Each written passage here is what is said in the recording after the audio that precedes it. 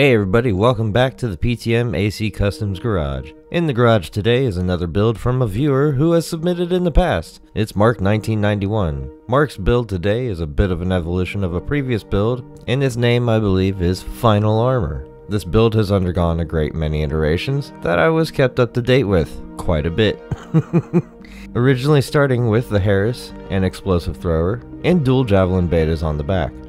In the end though, like our previous build from Mark, the head is an Arquebus VP44D, that is a P, so it's from the branch of Arquebus that smells a little bit like P. The core is an Elcano albacore. We love us some Elcano parts here at the garage. The arms are Basho arms from Baus. And before you ask, it's for the other stats like AP to weight ratio. Obviously not for the melee stat. And sacrificing a little bit of speed for some extra armor, we have the Rubicon Research Institute Howl legs instead of the oval legs from before.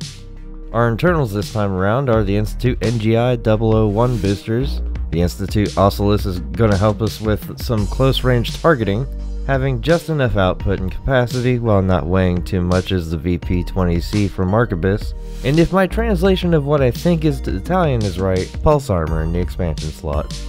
Moving on to their specs, we have 10,280 AP, a defensive performance score of 1,109, an attitude stability of 1,770, and a respectable base boost speed of 338, allowing us to quick boost and stay in close to runners often, just not the really fast ones. Getting close is important because in both hands are the Balaam Holdeman shotguns. It's a video game, so they have a pretty short range. And on our back is a pair of VP60 LCSs. Again, yeah, it can be hard to put those down. For looks, I'm not really sure what his paint job was, but with a name like Final Armor, I thought Dark Knight or Black Knight paint job was pretty appropriate. As for how to use it, the Holdemans and the LCSs can trade back and forth in fast succession and create a ton of ACS strain very quickly. Just get close enough for the Holdemans to be effective.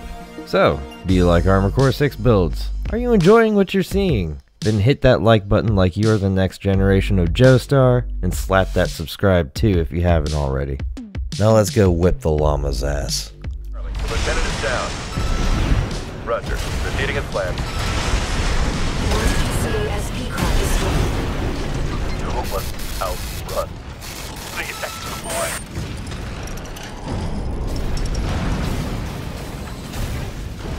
Both PCA-SP craft destroyed.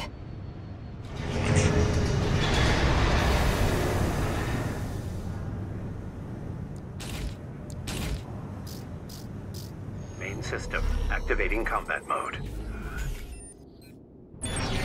Commence mission.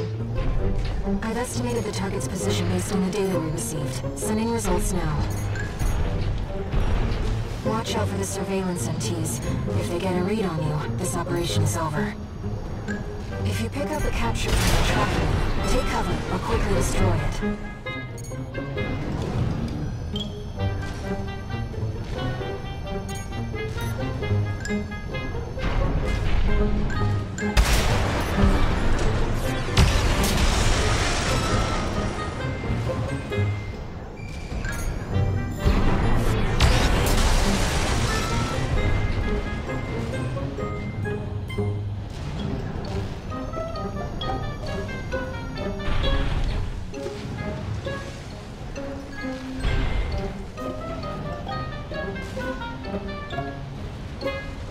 No sign of the target, it seems. Perhaps he's out on night watch. Raven, look over there. We've detected an AC in combat mode. That must be Swinburn, the target. All these lawless ruffians. They never learn, do they? Huh.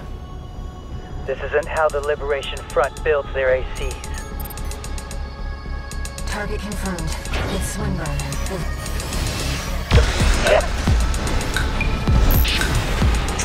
What do you think you're playing at? Wait! You're not one of mine! Another ambusher?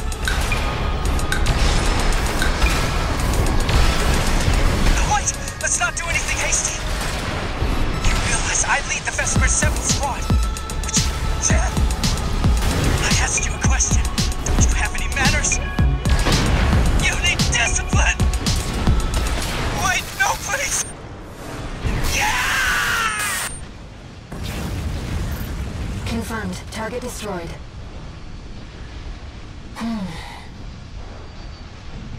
Let's go home, Raven.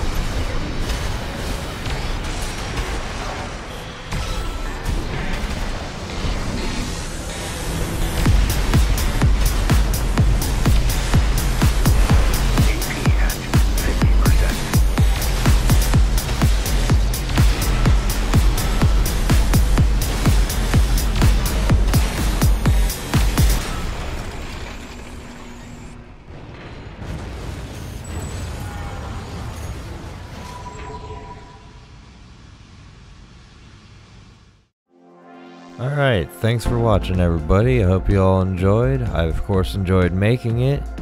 This week we had Mark1991. Thank you, Mark, for that build. Next week we'll be looking at Purple Boy's build, Grand Spark. Thanks for watching. See you later. They're designed